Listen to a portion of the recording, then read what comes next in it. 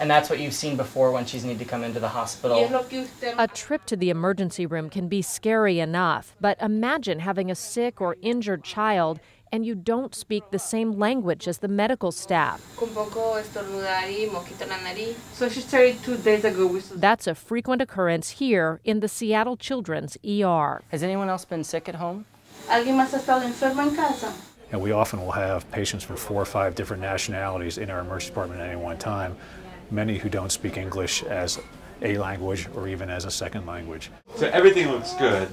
Todo se ve muy bien, dice el doctor. The tube is actually in the right position. El tubo está en la posición correcta. Mino Constanzo is one of about 20 staff interpreters at Seattle Children's. Si no veía sangre.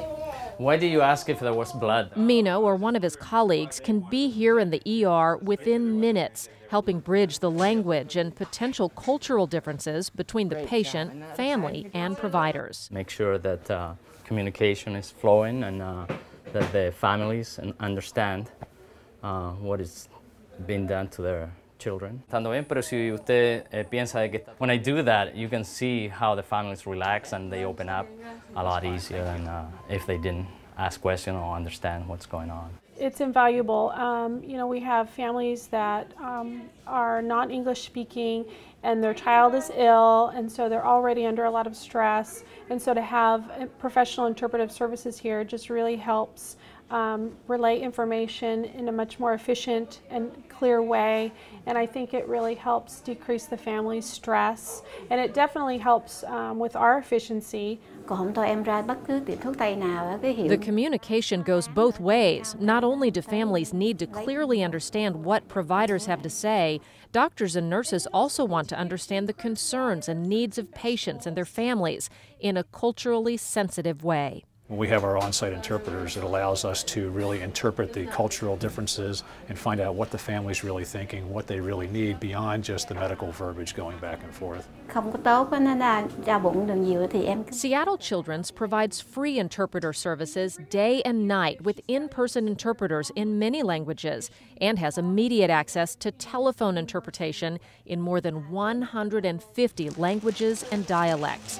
It's crucial for an ER that covers such a large and diverse population. We have just a superb bunch of interpreters who are here 24/7. They come in when we need them. We have some that are in the hospital all the time, and then others that come in. And it's amazing because sometimes I'm not even sure where the country is, where the folks are from, but we have an interpreter who speaks that language.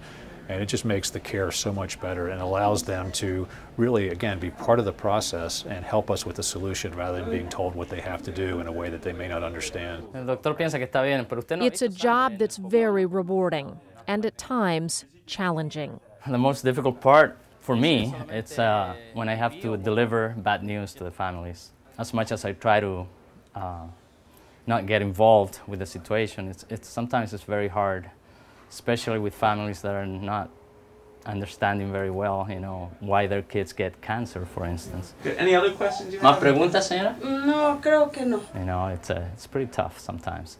But then again, there are a lot of good news too, because kids are very resilient and they have this energy to get better, and the parents are very hopeful too, and they're very attentive to the care that their children need. So there's a lot of good news too, and that's very fulfilling. Sí, ahorita le That makes me feel great.